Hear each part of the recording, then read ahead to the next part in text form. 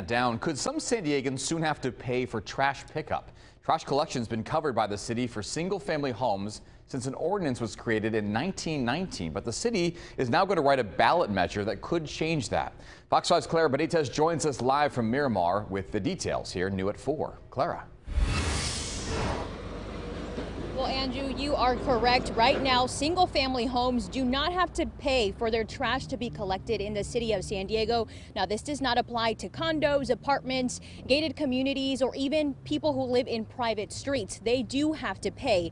But now the city of San Diego is proposing a ballot measure to put that up to the people to vote. Now, it's called the People's Ordinance. Now, created a century ago, made it the city's responsibility to pick up trash for residents. An amendment in 1986 then banned apartments and condos, which is why some residents in San Diego do pay for trash collection, while others don't. In today's meeting, the city discussed preserving city jobs, allow for cost recovery, include cost of bins, and close loopholes that allows vacation rentals, additional units, and mini dorms to exploit the free trash pickup.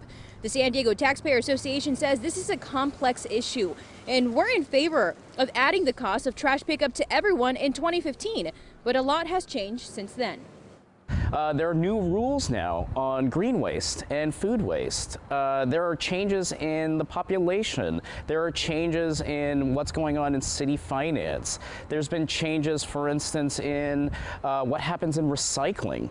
And there's been a number of actually some global changes as well as some state changes that really necessitate us to do a deep dive into this issue and come up with a new, potentially new position.